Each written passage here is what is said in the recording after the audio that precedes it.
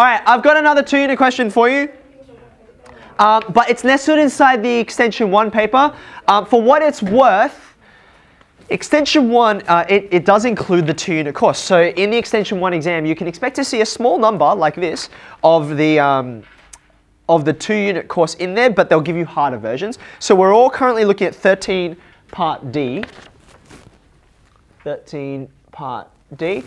We'll focus on Part 2, number 1 because I've been asked, and number 2 because Part 1 is just about algebraic manipulation. It's just about rearranging. So you should eventually get this.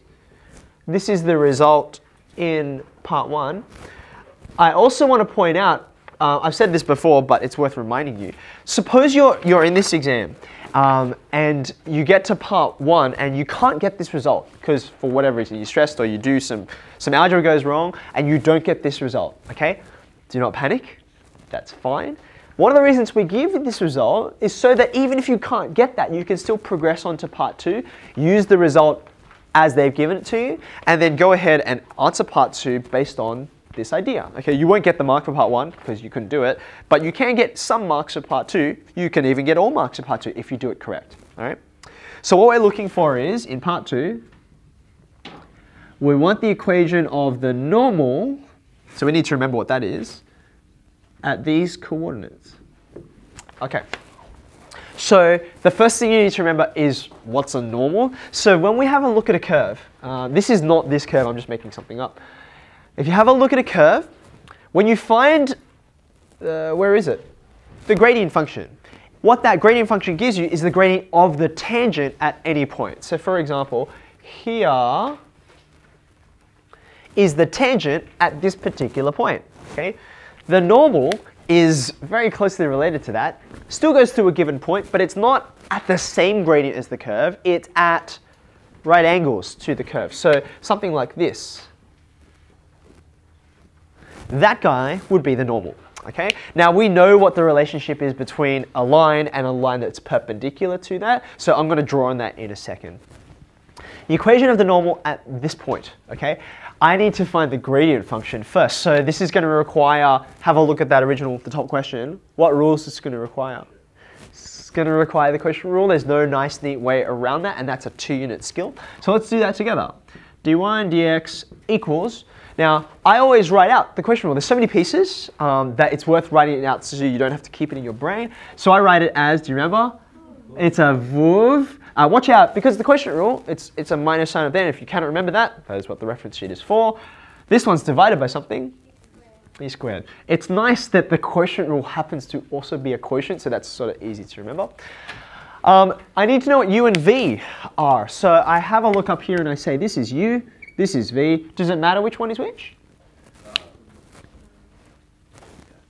For the quotient rule, it does, because this guy divided by this guy is not the same function as the reciprocal, okay?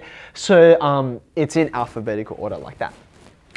Right, now that I've labeled everything, I know what I'm subbing into, I need to do the differentiation of all the various pieces. So v is 3x minus 5. What's u dash in this case? Have a look. 2x? Plus 4, there we go. Good. There's a minus sign here, and then I go in the other order. So u, which is just this by definition, and what's v dash? It's just 3. Looks good so far. All divided by v squared, which is this.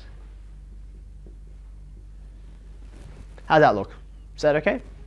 Now, this looks like a dog's breakfast, but I should be able to get some simplifying out of this, right? This numerator is going to give you a quadratic here, and there's already a quadratic over there, so I'm expecting some collection of like terms. So I'm going to need your help a little bit. Let's expand this guy. One at a time, we should get 4 terms out. What's the first one? 6x squared from that pairing. What about when I pair it with this? 12x. Okay, let's do the second pair now. Minus 10x minus 20, okay? I'm going to do the multiplication by 3 and the expansion at the same time, so just watch out for your signs. I'm going to get the first term being minus 3x squared. What's my second term? Yep, minus 12x plus 21. Okay, looking good so far? All divided by. Now, This guy at the bottom, I am not going to expand. Why won't I expand this? I expanded the numerator. Why not expand the denominator?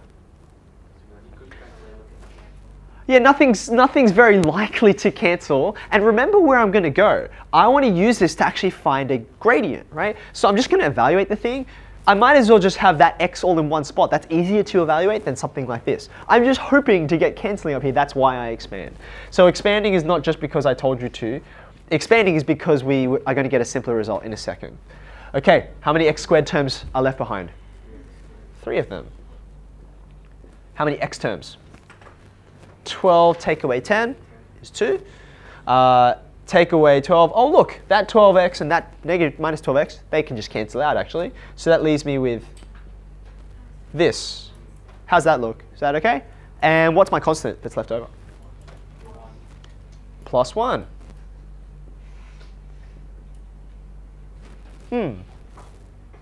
OK, so here's my gradient function. Now, what I want to do is I want to find the gradient at this point. And then to get to the gradient of the normal, what will I do with that?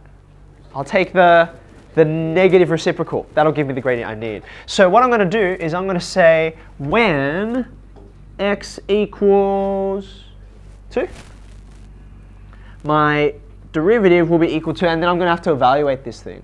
Okay, so this is going to be 3 times 4 minus 10 times 2 plus 1 on 6 take away 5 squared. Did I do my substitution? Okay. What number are we going to get out of this? Conveniently, the bottom looks like it's going to be 1. That's nice, isn't it? At the top, 12 take away 20 plus 1. Negative 7? Negative 7. So this leads me to the gradient of the tangent being negative 7. So therefore, the gradient of the normal, and I would want to write this, I would say the gradient of the normal is going to be the negative reciprocal of this guy, which is? There it is, because that's already negative, so this one's positive. And this is pretty much all the information I need, because they already conveniently provided for me the coordinates. Now I know the gradient that I'm after, so what will I do with these two together? Point gradient form, and I don't need to review that with you, right? Y minus 1, 1 equals m outside of x minus x1, and then off you go. Okay.